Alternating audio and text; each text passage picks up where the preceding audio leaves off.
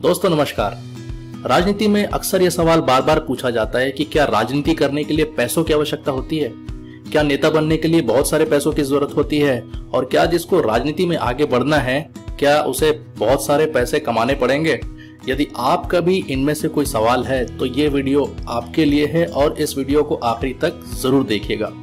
नमस्कार, मेरा नाम राजीव साहू है और मैं एक पॉलिटिकल लीडरशिप डेवलपमेंट एक्सपर्ट हूं और मेरा मिशन है 1 लाख ऐसे फ्यूचर लीडर्स की मदद करना जो राजनीति के माध्यम से हमारे देश को और समाज को एक बेहतरीन नेतृत्व प्रदान कर सके।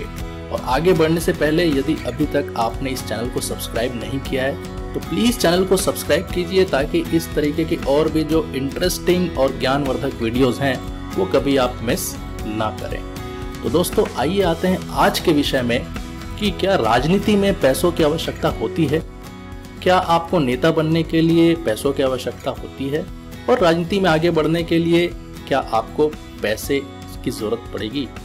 यदि आप मुझसे पूछें तो मेरा जवाब होगा हाँ, और इसके कुछ कारण हैं। तो आइए मैं आपको वो 3 कारण बताता हूं जिससे आपको बात समझ आ जाएगी कि क्यों बाकी किसी काम की तरह राजनीति में भी पैसों की आवश्यकता होती है। सबसे पहला कारण, आप दूसरों को वही दे सकते हैं जो खुद आपके पास हो। यदि खुद आपके पास पैसे नहीं है, खुद आप अपने आप में आत्मनिर्भर नहीं है, तो दूसरे आप पर कैसे निर्भर हो सकते हैं? यदि आप अपना ही जीवन ठीक से नहीं चला सकते हैं तो आप दूसरों की मदद कैसे कर सकते हैं? उनकी समस्याओं को कैसे दूर कर सकते हैं? आप अपने ही खर्चे के लिए अगर रोज जूझते हैं तो दूसरे जो स्ट्रगल कर रहे हैं अपनी लाइफ में और जो एक लीडर की तरफ देख रहे हैं कि शायद इनसे मुझे अपने जीवन की समस्या से निजात पाने में कुछ मदद मिल सकेगी, तो आप उसकी मदद कैसे कर पाएंगे? इसीलिए अगर आपके पास पैसे नहीं है तो आप भी दूसरों की मदद नहीं कर सकते। दूसरा जो कारण है जिस वजह से आपके पास पैसे होने चाहिए वो है जब आप स्वयं की मदद नहीं कर पा रहे हैं तो दूसरों की मदद कैसे करेंगे? यानी कि आपके खुद के स्वयं के जो खर्चे हैं उसके लिए आप किसी और पर डिपेंडेंट है। स्वयं आपका जो परिवार है उसकी आपको देखभाल अगर करनी है वो आप नहीं कर पाएंगे तो आप दूसरों की देखभाल कैसे कर पाएंगे? इसीलिए बहुत ज़रूरी है कि पहले स्वयं अपनी मदद हम करें। हम इतना पैसे हमारे लिए कमा लें जितना हमारे लिए सफिशिएंट है, जितने से हम अपनी ज़रूरत पूरी कर सकें और फिर उसके बाद जो बचता है उसे हम लोगों की सेवा में लगाएं। तो ये था दूसरा कारण। और तीसरा और सबसे जो महत्वपूर्ण कारण है, जो एक लीडरशिप का एक रूल भी है कि आप जिस स्तर पर होते हैं आप उन्हीं स्तर के लोगों को लीड कर सकते हैं। यानी कि आप जिस स्तर पर हैं आप उन्हीं स्तर के लोगों का नेतृत्व कर सकते हैं। इसीलिए अगर आप ऊंचे लेवल के लोगों का नेतृत्व करना चाहते हैं, ज्यादा से ज्यादा लोगों का नेतृत्व करना चाहते हैं, तो आपको न सिर्फ सामाजिक बल्कि आर्थिक स्तर पर भी अपने स्तर को काफी ऊंचा लेकर जाना होगा, ताकि आप जितने ऊंचे जाएंगे उतने ज्यादा लोगों का आप नेतृत्व वहां से कर सकते हैं। क्योंकि लोग देखते हैं आपका आत्मविश्वास। यदि आप अपने बारे में ज्यादा सोचते हैं तो आप लोगों के बारे में कम सोच पाएंगे और उसमें निश्चित रूप से आपके आत्मविश्वास में कमी आएगी। इसीलिए जहां तक पैसे का मामला है तो पहले हमें खुद आत्मनिर्भर होना पड़ेगा कि जो हमारी जरूरत है, जो हमारी आवश्यकता है, जिससे कि हम अपना परिवार ठीक से चला सके, जिससे कि हम अपने भविष्य को कम से कम सुरक्षित कर सके, कम से कम इतना आय का स्रोत तो हमारे पास होना चाहिए। अब सवाल यह है कि अब राजनीति में ये कैसे संभव है कि हम अपने आय के स्रोत को बराबर बना के रखें? तो देखिए, राजनीति है, उसमें आप जॉब करेंगे तो ज्यादा टाइम आपका जॉब में चला जाएगा। इसीलिए जॉब करना एक अच्छा सोल्यूशन नहीं है।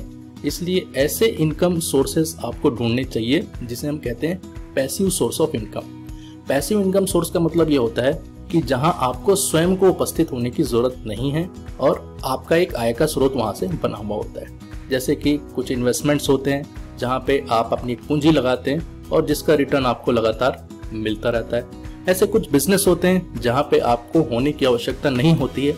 आपके अनुपस्थिति में आपका कोई भी व्यक्ति उस बिजनेस को चला सकता है और उससे जो भी आय होती है उससे आप अपनी राजनीति को आगे बढ़ा सकते हैं। ऐसे और भी बहुत सारे काम होते हैं जहाँ पे आपका उपस्थित होना बहुत आवश्यक नहीं होता है, लेकिन आपकी अनुपस्थिति में भी आप अपने आय का जो साधन है उसको बना सकते हैं, आय अर्जित कर सकते हैं। और फिर पहले आप सफिशिएंट होइए, सेल्फ सफिशिएंट होइए। अपना और अपने परिवार का जो खर्च है, जो जरूरतें हैं पहले उनको पूरी करें और फिर जो बच जाता है, जो अतिरिक्त आता है, उससे हम अपनी राजनीति की शुरुआत करें।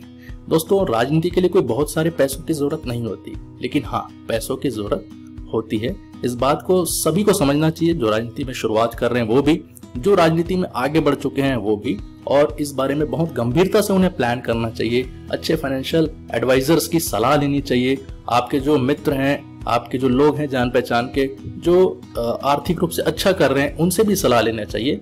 और पहला जो पार्ट है कि अपने आप को आर्थिक रूप से आत्मनिर्भर करने का, उस पर जरूर सभी लोगों को फोकस करना चाहिए, जो भविष्य में नेता बनना चाहते हैं, जो भविष्य में राजनीति में करियर बनाना चाहते हैं और राजनीति के माध्यम से लोगों की सेवा करना चाहते हैं। तो दोस्तों, आज का विषय थोड़ा हटकर था, इसीलिए अगर आपको ये वीडियो अच्छा लगा होगा तो प्लीज वीडियो को लाइक करिए, शेयर करिए और कमेंट बॉक्स पे जरूर लिखिए कि इस वीडियो से आपने क्या सीखा।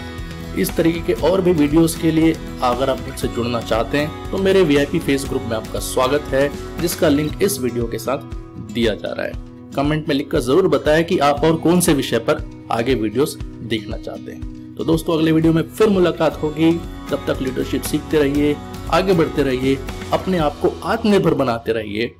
नमस्कार, थैंक यू।